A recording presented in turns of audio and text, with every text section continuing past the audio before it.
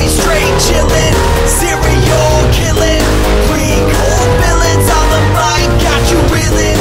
5-star rated from the floor to the ceiling. If you catch a 1-star, no time for feelings. Got a demon DJ on the ones and twos, by the name Beelzebub, so don't get confused. So grab a seat by the fire, roast them all over two, and prepare to hear the legend of the straight chillin' crew.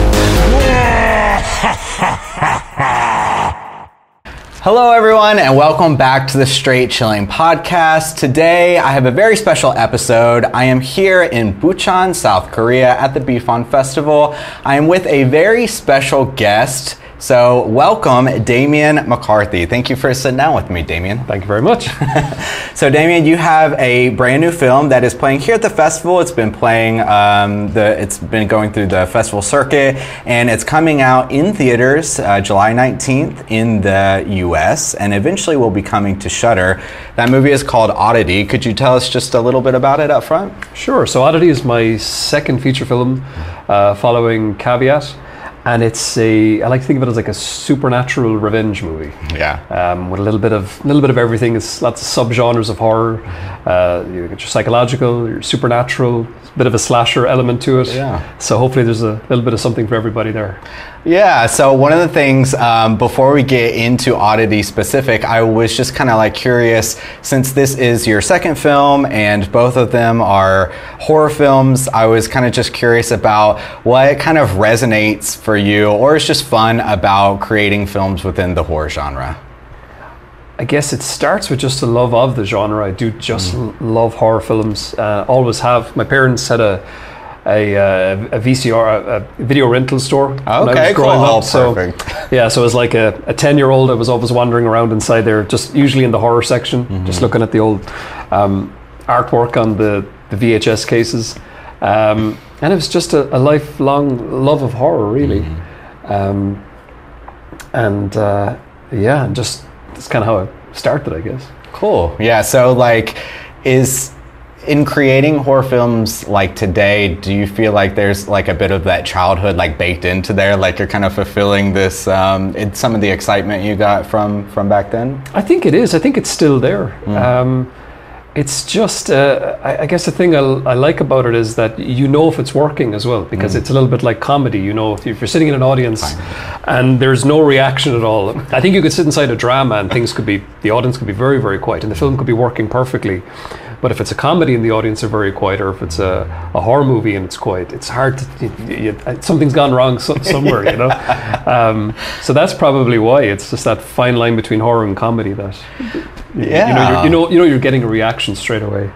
And sometimes we see a lot of crossover in that way with horror comedies, but even sometimes comedians coming into horror, because it is a lot about like timing and pacing and setting things up. And that's actually perfectly goes into kind of the next thing I wanted to talk to you about, because all of your stuff that I've seen, because the two films, and then I also saw a short that you did back in 2010 that was called He Dies at the End. Oh, yeah. And you set up tension so well. Just your movies are very tense in a very natural way. There's an art to it, and along with that goes, like, you set up your jump scares really well, but just even separate from the jump scares, there's always this like really natural tension that exists in all of the work of yours that I've seen. So how do you go about creating such a natural tension in that kind of way? How do you think about scenes like that? I guess it's just the suspense. It's almost like the jump scare is just to put a tag at the end of it. It's just it's over. So, but really, it's just about building that atmosphere and that tension. I think there's the way I have thought about this a bit, in that there's a bit of like weaponizing an audience, what they know about horror films, against them. Yeah. You know, think like I know where this scare is going. It's going to be here. We're so obviously building to this. So it's trying to write something that seems like it's going to be predictable, and then trying to find a way to kind of write yourself out of that corner and go, well, you think it's happening this way, but instead we're going to, we're going to take this sudden turn and try to catch you out. catch out in a different way. Yeah. And I think that's one of the things as a viewer who watches a lot of horror movies and stuff like that really stands out and shines, because it does feel like there's a lot of thought put into it, because there is a bit of a rhythm and decades worth of examples to kind of build to that. So it's always nice when something like catches you off guard or gets you, and you're like, you kind of get that jump moment and then kind of laugh at yourself and feel like, oh, it got me. It's like riding a roller coaster. So it's a lot of fun. Not to be too spoilery with this film, but there was a moment in this film. Actually, I guess kind of a two-part question. There was a moment in this film where there was a very obvious reference to Caveat that I was like super excited about. I was like, oh, and but there's also just a lot of interesting items in the film, in the kind of antique shop, and I love how that you set that up. But was there any particular inspiration for some of these items, or where did you get the kind of inspiration for this shop? I guess it's just an old horror trope of a collection of haunted items. Yeah. It's around a long time. When it came to the back of her shop and showing all these selected items, some of them are just selected almost for comedy, that they don't look haunted or look like there'd be any backstory to them. Others then are very much just taken from short films I had made before. There's I made a film called Hatch about a guy who lays an egg. The egg is there on the shelf. Oh. There's a film I made called Hungry Hickory with a tape recorder. That's there. Some of the items from the desk and He Dies at the End that you mentioned, they're there. It's just an odd collection of stuff to I guess just to try to get the audience imagination going. Like, I wonder, how is that haunted? We know that with the desk bell, she says that, well, this desk bell is haunted. If you ring that, a bellboy appears. Yeah. But what happens if you turn on the radio? Or what happens if there's a camera there? What happens if you take a picture with it? And of course, amongst all that, then there is a little nod to Caveat, in that it's the original bunny for Caveat is gone. I don't have it anymore. Oh no. Yeah, but the designer, she just has this wonderful aesthetic in the items that she makes. So she made us like not exactly a bunny, but kind of a big hare with symbols, kind of a bigger, meaner version of it. Again, I just wanted some piece of her art in there somewhere, and thought, oh, perfect. It's a way to have a little nod to Caveat, and also get to work with her again. Yeah, as a viewer, it was really just fun for me. But also, I guess the second part of my question, which you kind of answered a little bit, I was curious if there was any intentional connection other than just like something fun for the audience. Was there anything you were trying to tie into Caveat at all, or was it more just a wink at the camera? Just a wink, just a wink at the camera. I think so many films are, I find, going out of their way to connect everything, and that's a callback to something. And I'm obviously guilty of it too, because I have a little nod to it. It's just supposed to be a very subtle thing. I remember Quentin Tarantino, he talked about how very loose connections between his movies, which I liked, like having characters share the same surname, like Reservoir Dogs and Pulp Fiction. There's the Vega brothers, and it's if you don't notice it, it doesn't matter. It doesn't really. It doesn't do anything to your viewing of the film, but if you notice, it's like, oh, that's kind of interesting as a little passing Easter egg. Same thing, just a little nod to it is nice. Yeah. It's just it's fun for the viewers, like, who get to catch on to it. But it did make it was fun to know. And speaking of the items, one thing that was really cool about this film too is we have a lot of vampires, zombies, and this one has the supernatural element to it. With some ghost elements, but one of the intriguing things was it's kind of a Golem movie, which is a subgenre that just is not explored often, and so I was really excited to have this really quality film occupy this current space in that subgenre that just doesn't get a lot of attention or love. So what was kind of the inspiration for that, and how'd you get the idea to kind of do this Golem movie? The Golem is, it's a good reference to it. I think it had started with the idea of almost doing like the haunted doll, the Annabelle, Chucky, Talking Tina from the Twilight Zone. I think maybe the very original idea was something like that, but she's some kind of a haunted doll, but just how scary would that have been with this thing chasing people? And it's been done a lot too. It's just not like a more imposing, bigger figure that she brings to the house with her in that kind of Gollum, threatening presence, especially when it's sat there for the whole movie at the table. That's kind of where it started. That's really where the idea started, is just something that will be imposing as a centerpiece in the film. I love the design. Did you was it the same designer that was creating the items like in the shop, and did you have a lot of input into how it looked, or like what was that process like? So it was difficult, because what happened was we had just through one thing and another, we'd really run out of time to do the special effects in it. And there's a very talented designer in Ireland called Paul McDonnell. And I basically pitched the idea to Paul and said, like, we'd need this built, and it would be two things. It would be a prop sitting at the table which doesn't move, but then it would be an exact replica of that for a stunt performer to wear when he comes to life and moves around. And we had like 4 or 5 weeks to do this, so it was pretty much just designing it live on Zoom with Paul. I was down in Cork and Paul was up in Galway, and he just starts molding it on screen, and I had drawings and stuff like this that I had made of it, and we basically just had to do kind of like a couple of hours on Zoom, this one live creation of it, and then it had to be molded and put together very, very fast. So, but it was all down to Paul's talent and patience that we got it. I mean, with the design of it, it was always important that he was screaming. He always looked like something that was tortured or in pain, as opposed to looking more frightening. I always kind of wanted him to look like he was just in agony. And the reason for that is just when you got to the end of the film, I knew that the sound design was really going to take over. I mean, sound design is just so important in horror films anyway. If it's, I always think that if a film is scaring you, don't cover your eyes, cover your ears. It's just not scary anymore. So the idea of designing him with this kind of pained look on his face would be that when you do get to that third act, it really just allowed for sound design to really create something really unsettling, and just leave it wide open for anything we want to do once we got to that third act. So yeah, that was really important. Yeah. Thinking of sound design as we were, working on the visuals of it.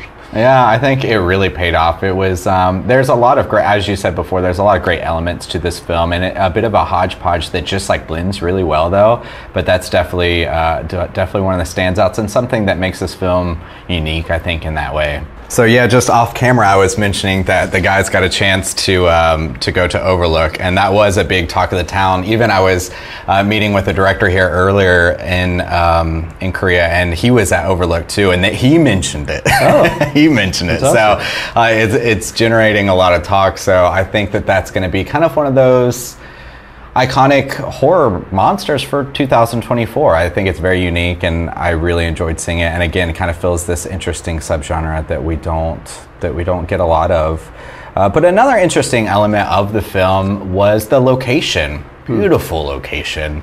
So I was curious if you could talk a little bit about that location, how you found it, and just what it was like to shoot there. So we shot it in Bantry House in West Cork. It's this large estate in Bantry, in the southwest of Ireland, and I had that room essentially is an old converted stables that was turned into an exhibition centre in the 90s, and it's been closed. They don't do anything with it anymore. It exists the way it is. The way we shot it is what it looks like, without obviously furniture and things like this.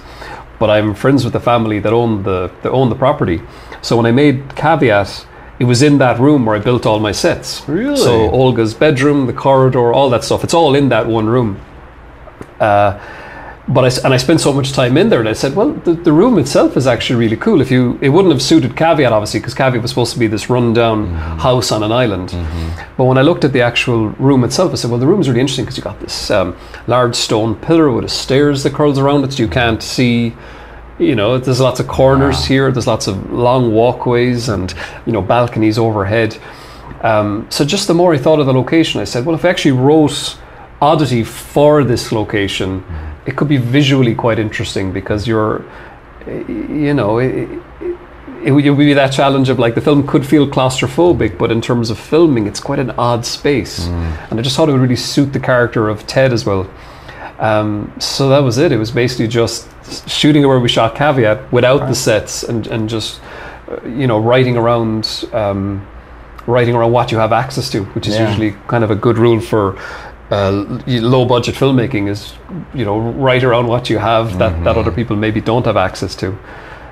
That's right. Yeah, I didn't quite realize that it was the same space, but you did a fantastic job transforming it. But I do love both the spaces in Caveat and in Oddity. They do feel very different. But I guess that kind of naturally leads me into, I was curious, they feel similar, but they also feel very distinct. They have different themes going on and stuff. So was there any major changes in making the second film that you maybe learned, or like you didn't want to do again for the first film? Or like, what was it like going into making a second film?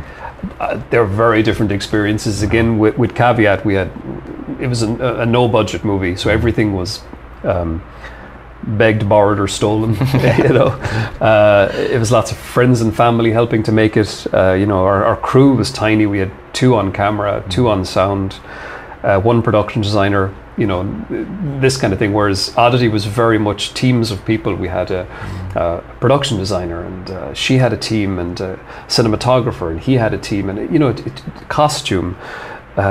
It all just makes a difference. You can just, our crew were amazing. So you get to, this is their talent. You get to go, well, I have these ideas of what I'd like to do. And then they can build on your ideas, or they can give you completely different stuff. So for that, it's just really made me appreciate collaborating if you've done it kind of all on your own, with help from other people. But with this time, it just felt like it's just a much more enjoyable experience as well, of course. It just felt like less pressure, because it's like I don't have to, I can direct the film. I can just say, let's go this way, as opposed to, it's just up to me to do it, Less burden in that way. Less burden, yeah. But I think it's the only way, it was either that or not, not get a film made. Sure. You put in all the hard work and do these things yourself, or else you just don't get to do it, I guess. Do what you got to do. Yeah. Well, was there so speaking on that, was there anything that somebody that you kind of had designed in your mind that you wanted to go some way, but ultimately somebody kind of changed it and you thought, oh, like that's for the better? Or is there anything that sticks out in your mind for this movie? I'd say for probably every department. Oh, really? Yeah. You'd love to say, no, my ideas are all the best, and I shot down all those bad ideas. No, it's like, so let's see. For example, I'd look at Darcy, and I'd look at that first shot of Darcy when she's inside when you first meet her inside in her antique store. She looks like a little ballerina in a music box, in an antique music box, and that's very much comes into the costume and production design. Stuff that I wouldn't really have thought of. You'd have an idea, but then it's just the way these things can be, the way they can elaborate on it. The design of the house itself, Lauren Kelly, our production designer, had this great idea that, well, Ted's very much about his job. So it's almost like, what if even his house was an extension of this? That it was like this very leather and steel kind of masculine feel, almost as if the room itself feels like a psychotherapist or a psychiatrist's office. There's nothing very kind of, it's quite a strange clinical room, and I think even Steve Wall's character, so Steve plays Ivan, an orderly, and he's very much like, he was written to be very much like a henchman to Ted, and I wrote him really just as this kind of rough kind of character that's there's not really like the way Steve played him. I'd written him really as this kind of a bully, kind of thuggish henchman essentially to Ted. But then the way Steve plays him, he plays him much more quiet and sinister, and it's the same dialogue. It's the same on paper. But then what Steve did with him, it felt like he kind of weirdly idolized Ted, and even his speech, the way he acts, is kind of like kind of following Ted in this strange way, and all that is really useful because, one, it's more interesting than what I came up with, and two, it makes more sense in terms of the character, because it kind of lends itself to why he's doing all these things for Ted, why he's willing to kill for him, and and because he idolizes him in some weird way. I could go on in every department. Oh no! People give you these things. You go like, I didn't think about that. That's brilliant, and that's, you know, I think that's just the nature of filmmaking anyway. It's very interesting, and it sounds very rewarding too. If you've ever spent any time creating anything, knowing like what professionals bring to a table or just different perspectives bring to a table can just be so exciting, because you get just as excited participating in it as then viewers do watching it when it's finished. So. Yeah, it's really fun to hear those kind of stories. I was curious because based on the kind of films that you've made, have you ever personally experienced anything supernatural? You have any fun supernatural stories? Do I? Nothing that will be good in a film. You know, I remember I used to work as an electrician. And there's a very old home in Cork City that I remember wiring, and I was there late one night. And the basement, so the basement used to have these old, there was a servant's tunnel, and it would run from, it was steps down outside, and it would run the full length of the basement. And you could see these windows that led into this old tunnel, and it was pitch black inside there, like nobody got in there in, you know, 70 years, whatever. But for sure there was just a really weird feeling. And I remember being inside there one night, and I was just finishing up. I was getting my toolbox, getting my tools, and starting to leave. And I could just heard somebody just run down the tunnel. But like there's no access to it. You know, it's all closed up, and there was definitely nobody in there because it was a gated area. So that was, you know, obviously it could have just been. It could have been somebody just running down there, you know. But again, how they got in there, or even the fact that there was somebody even in there. You know. But I guess that's the closest I've come to something spooky. You know? That's I was fun. out of there anyway. You know? I didn't stay to check if it was a ghost or just. No, that is exciting. I've always like wanted that kind of experience. I maybe had something when I was younger, but I'm always like I was like a kid or whatever. But I used to work as an electrician as well, and actually one of the other hosts, Rob, he's an electrician, so that's very funny and interesting. Yeah. Okay. You ever got shocked? Oh yeah. Okay. Explains a lot, I think. Exactly. Well, kind of off of that too, but coming back to Oddity a little bit, the sister that you mentioned of Darcy is really interesting and played very well. But I was curious in creating this kind of story, do you kind of believe in the idea of this twin telekinesis, this kind of connections that twins have? Have you ever spoken with anybody about it or experienced anything in that way? I've never spoken to anybody about it, but just reading about it online, you hear that there is a connection there that you know, I don't know how you'd explain it. They always say they're very much in sync, and I guess from a narrative point of view, it was just a way to connect, to give the characters that a quick connection that the audience would understand. I mean, they could have just been friends, they could have been siblings, but to have them twins, I just thought it would be a kind of a quick, easy way to build that bond with them, especially when they don't even share any scenes together, any screen time. But then people seem to buy that. Yeah, they can imagine these two characters were very close. Yeah, and I just like the design of both of them separately because they are so distinct. But I like some of the little choices, and I think that's really caught my attention of speaking earlier about your ability to kind of create this natural tension of just that she's blind, which is just a very interesting choice, and so she feels maybe less threatening when she comes into the house and things like that. And so there's a lot of nice little subtle touches there that I really enjoyed. It's funny because I sometimes, when I watch the film now, and I sometimes wonder if it's something that I should have, you'd always have these things when you finish the film, and I wonder, should I push this a little further? Is that when she does arrive at the house and you're saying that, you know, that maybe there's a bit more vulnerability to her, that maybe she doesn't seem as much of a threat. I sometimes kind of wonder if audience would ever look at it and go like, I wonder, is she up to something, or is she actually going to be the villain? Because her behavior, her kind of odd, the way she is when she arrives at the house, it's like, oh, she's up to something. There's something off about her here, and I wonder if that's something that could have been played up more for more for horror. To be like that film, did you ever see Don't Look Now? Donald Sutherland. Yeah, sure. It's like, I always thought the scariest thing of that was that blind psychic in it, because she's so intense, and yet she's the hero of the film. She's just trying to save him, but it's a little bit of that kind of vibe I think I was trying to capture.